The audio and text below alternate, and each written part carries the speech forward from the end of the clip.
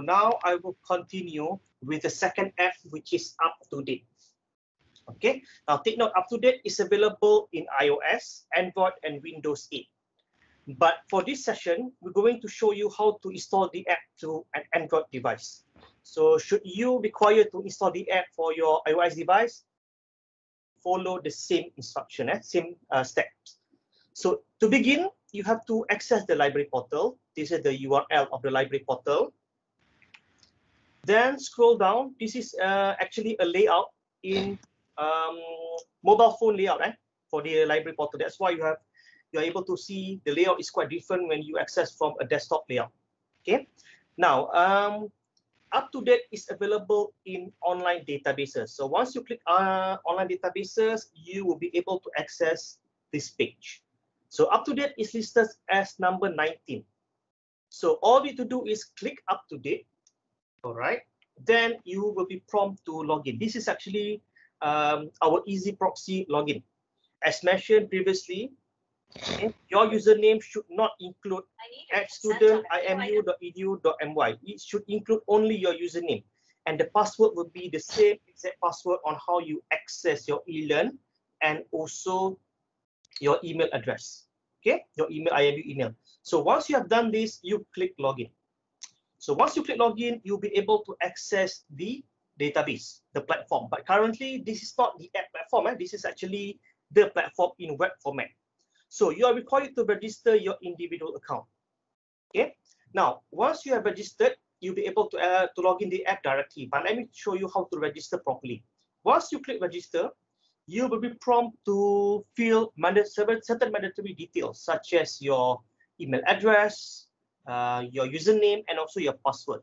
Take note, username should be your email address should be your student IMU email address, because to be able to remote access, you are required to use IMU domain. Okay, so once done, you click submit registration. Once you click submit registration, you will receive an email notification. This is just to let you know that your registration has been successful. All right. Now, the next step will be, of course, to install the app. Once you have registered your account, you are required to install the app. Okay. As I mentioned just now, this tutorial will show you how to install the app to an Android device. So once you install it, okay, you can access the app from your phone, like what I'm showing on screen now. Click UpToDate. You are required to type your username and also your password. There is username and password that you registered previously. All right. Now, once done, click login. So once you click login, you'll be able to access the app. But of course, before you begin, you have to accept the subscription and license agreement. Click accept button. So once you click accept button, you will be able to search for a material or information that you want. Example here, I want to find an information related to dengue fever. So I type dengue fever as my keyword, then I click search.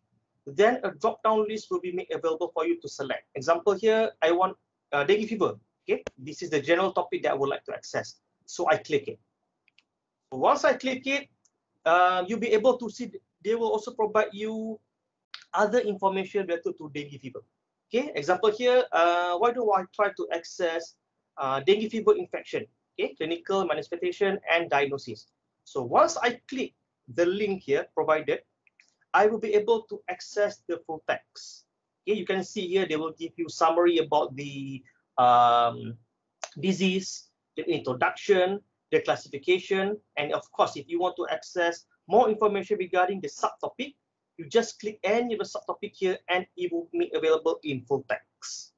And the good thing about UpToDate is that they even provide you links where you are able to read further regarding the subtopic they have mentioned to you in the app itself. All right. So now I will pass back the presentation to Mr. Nohalim so that he will show you how to use the app effectively. Okay, Mr. Nohalim.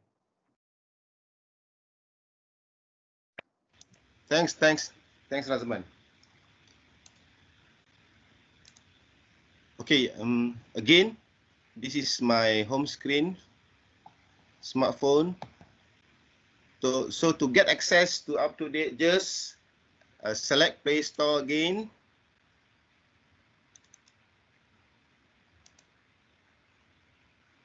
and type in UpToDate.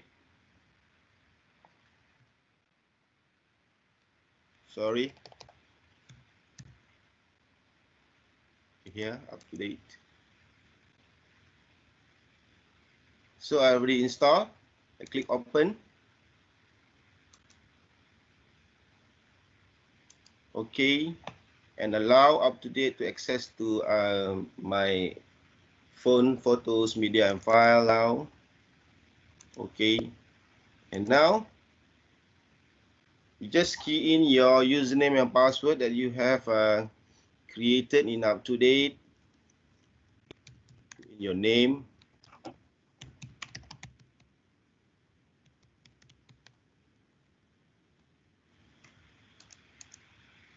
password,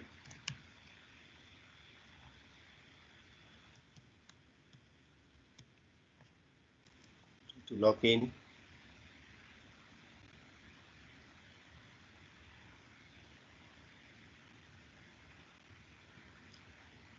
So there are a lot of information here. If you want to read it or not, you just ignore it and just click accept. Get started. Okay, this is the main page of UpToDate apps. As mentioned by Razman, we can just type in whatever a keyword that you desire. For instance, let me try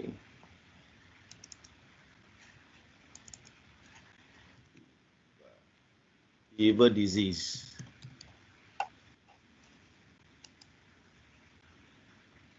So there's a lot of information here, a lot of topic that you can choose, that you can select.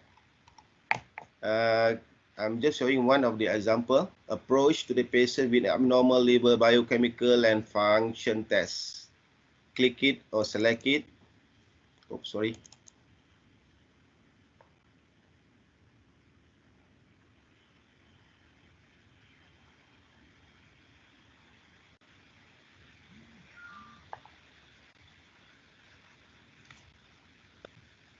So you may see outline of the content of approach of the topic approach to the patient with abnormal liver biochemical and function tests.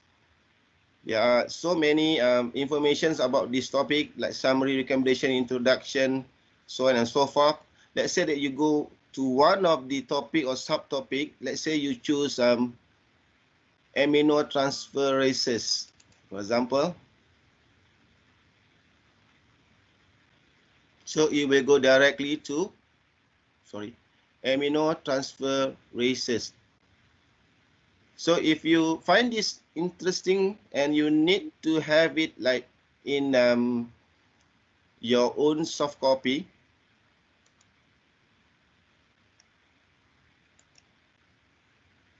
okay, for UpToDate, you have to share, click share again, click, send a copy, you click send a copy to me, to yourself, and to other recipient. And okay,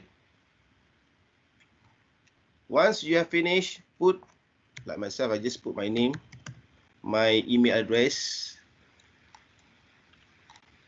Once completed, just click here to resend or send to your email Outlook. And then from there, you will receive it and you will get the access, and after that, you can proceed to print. Okay.